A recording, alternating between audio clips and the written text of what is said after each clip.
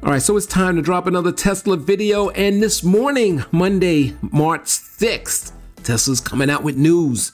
Big news, another price cut. That's right, they're gonna cut the Model S by 5,000 and the Model X by 10,000. So what is that doing to the stock this morning? Well, we closed on Friday at 197.79. Well, in the pre-market, it's up a buck. It's up 198.61. We'll see how it goes. I don't know if it does much because the market right now, there's the futures. The Dow is only up 10, S&P up 7.5, NASDAQ up 50.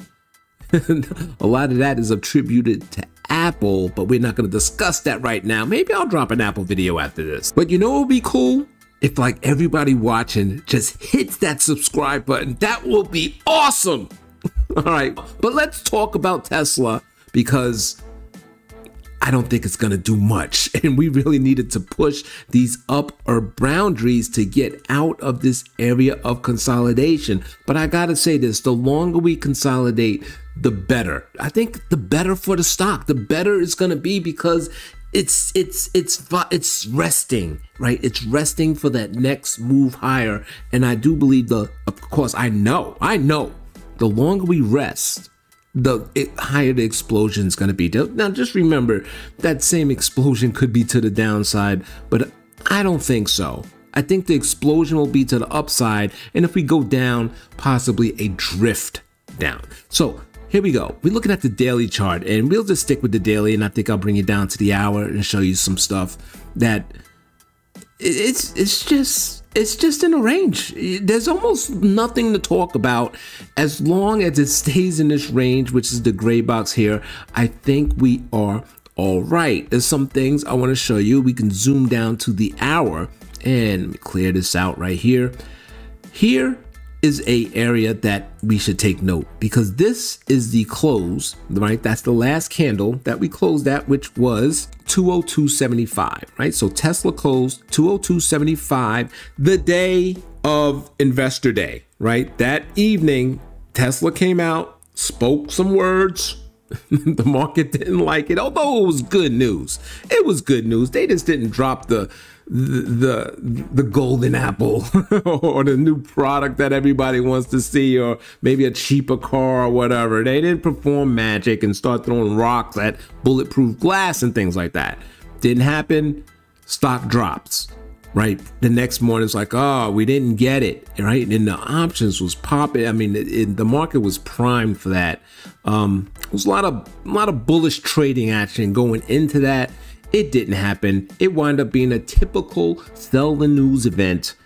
The market dropped and it came right back. This is the beauty, right? So right now we're going to open up at 198.76, and that's right about here, right about there. And you know what? We might as well just call this gap a gap fill. I'm going to go ahead and call it a gap fill, even though we, to totally fill it, we need to be up here, but let's call it a gap fill. So it did its job. It basically took that sell-off and chewed it up and spit it out, right? If you sold when the market was open, you lost money because all of these guys, right? These guys right here that was selling. Oh, the news sucked or the no news sucked.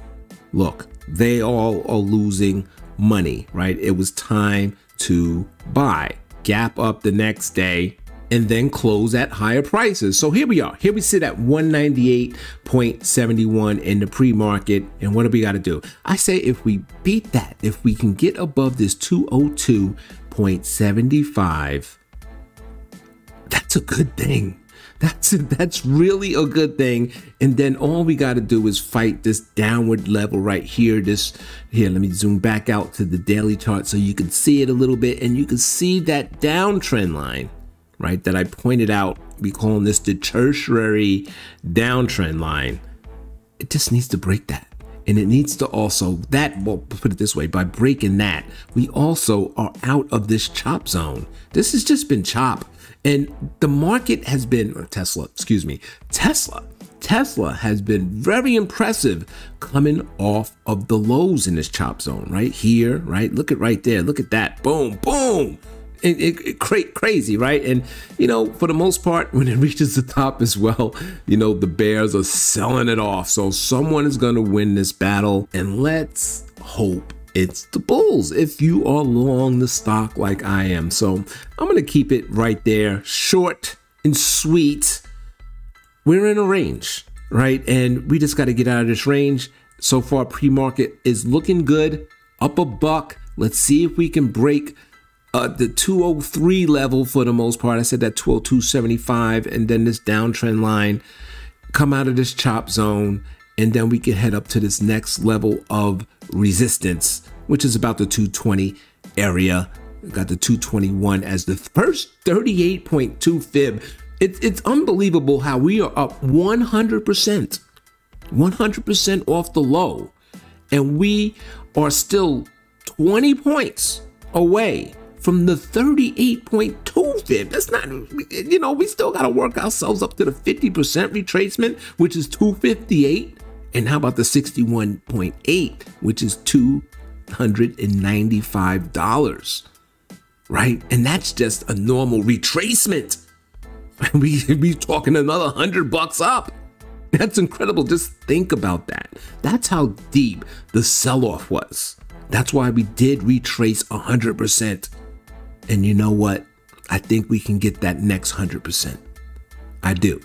I am long, and I'm not just cheerleading the stock. I really do. You look at the weekly, you can tell. Look at how beautiful this looks. How we came off the bottom, sideways, almost bull flagging here.